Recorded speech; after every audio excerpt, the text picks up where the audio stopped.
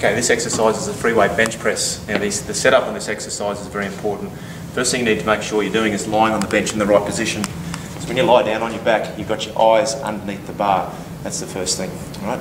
Next position we need to worry about is what our feet are doing. Now, if we have our feet on the floor on this height bench, you actually should find that you have a pretty good back position. You can see I can't actually get my hand in there, so that actually works pretty well for me. If you're finding you're getting hand in there, you may want to bring your feet up onto some blocks. You see how that now brings my knee higher than my hip. And again, that makes that gap there a little bit smaller. What some people may need to do is actually put their feet up on the bench. Okay? And if you need to do that, that's probably okay as a beginner. Put my feet on the ground. Right, so I'm in the correct position here. Next thing I need to do is get the correct grip on the bar. So I'm going to go one finger span from that marking there. And if I do that on the other side, I'll get an even width grip, which is just outside my shoulders.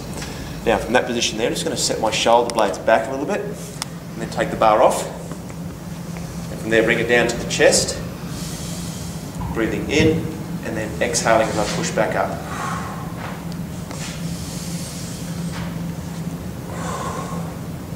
It's important on this exercise to maintain control, particularly down. I don't want this bar bouncing off my chest.